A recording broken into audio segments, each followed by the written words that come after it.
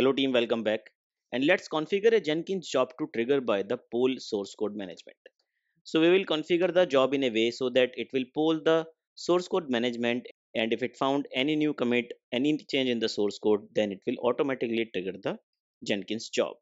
So this is the Jenkins job. If you will go to the configuration and you go to the build triggers, then we are getting an option poll SCM.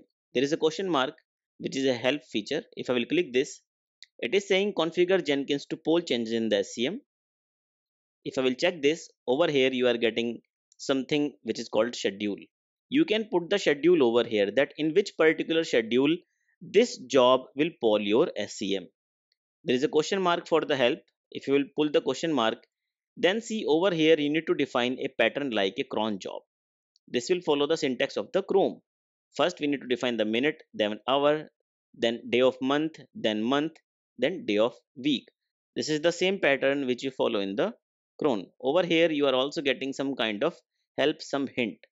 If you will put asterisk, so there must be 1 2 3 4 5 entries, and asterisk means everything. So if I will put asterisk space asterisk space asterisk asterisk and asterisk, it means I am providing the 5 asterisks. Let's click at outside and you see at which particular interval this will poll your source code management. So if you are providing a syntax like this, then this will poll your source code every minute. It will basically poll your SCM every minute. So this is definitely not recommended for the production system because it will increase the load on your SCM. But for this job, let's suppose we are doing it every minute. I will save this.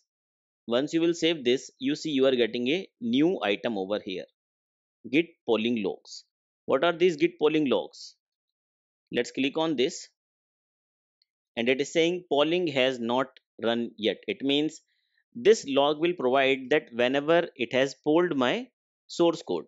Let's wait for 1 minute, and after the 1 minute I will again refresh the same page.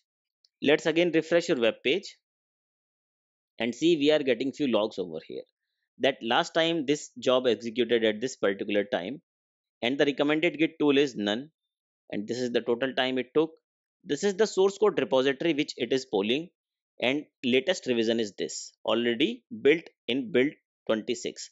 So basically it is also showing you that since the last change, this commit which is the last change in the source code, that is already built in the build 26. Let's do one thing. Let's open the source code and I will make some changes in the source code. Go to the source code, go to the example, go to the test file, edit this test file, and what I will do, I will remove the test case which I added in few lecture back. Let's put some commit message over here like removing extra test case and commit this. The code commit is done. Now let's go to the job, and over here you see last build is 26. Let's refresh your web page. No new build got triggered. I will wait for 1 minute and I will show you the status of this job after the 1 minute. Let's go to the main job, and you see we are getting the build number 27. It is basically scheduled, right? Build number 27 is basically scheduled. It is executing. I will open this build in a new tab. This build is completed. Now let me show you the build number 26 as well, and I will show you the difference. Build number 26 is basically started by the user. I manually executed the build number 26 so that you are getting the output like started by the user and the username. But once you will open the build number 27, see we are getting something new, started by SCM change. No user triggered this particular build. No, this is automatically triggered by the source code management change. We are also getting a link. If I will open this, you see you are getting the polling log, the same log which is over here in the main job, git poll log, right? You are getting the this log. See, it is getting the new ID, new commit ID in the jobs polling log as well. I will open the 27, open over here. You are getting the same ID. So basically this job is basically triggered by the poll SCM, right?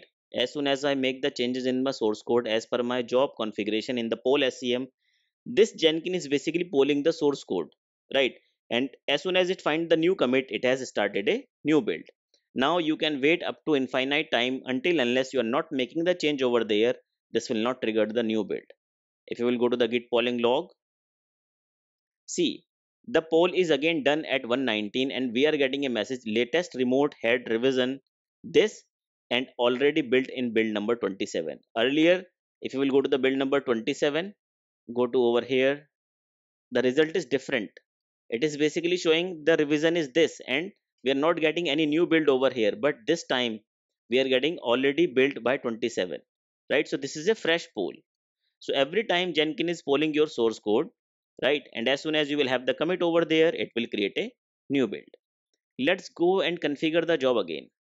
So put a every minute poll is definitely not a good idea. This will put a lot of load on your source code management server. So what I will do, instead of the every minute, let's make it hourly.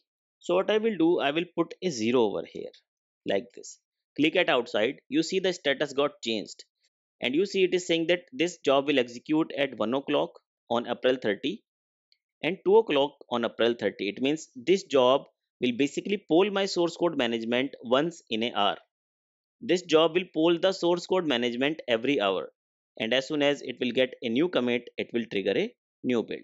So this is the way how you can configure your job on the poll SCM and how the Jenkins will poll the source code management and trigger the new build as soon as it will get a new commit ID on the source code management. So that's all for the day. Thank you team. See you next time.